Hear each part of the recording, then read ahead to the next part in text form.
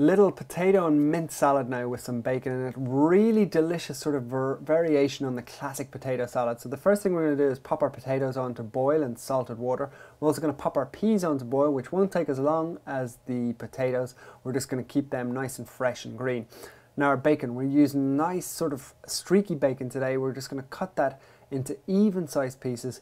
We're also going to peel a large white onion and just chop it into thin little white slices.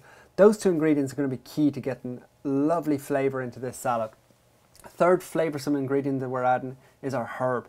Fresh mint, packed full of flavour, really nice and fragrant. We're just going to dice it up. Now with our bacon, into a frying pan, you just want to cook this over a medium temperature and you want to get it nice and crispy because there's so much flavour in there that's just going to permeate all the way through that potato salad. So once it is crispy, onto some kitchen towel. You really want to strain any of the excess fat off there. We'll keep a little bit of fat in the pan to saute our onions off because we really want to get that strong bacony flavour through the onions as well.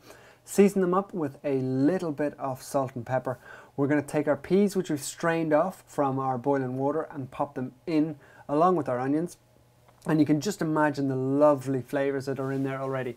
Scrape all of those out of your frying pan and into your bowl and just wait for them to cool down. Now the key here is it's going to be a cold salad at the end, so we want to make sure that everything is cooled down.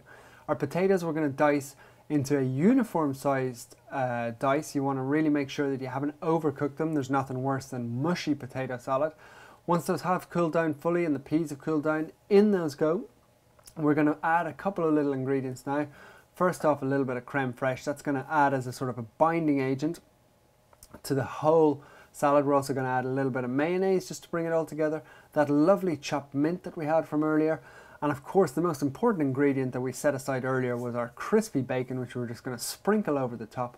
Bring it all together. It's a gorgeous pea bacon potato salad.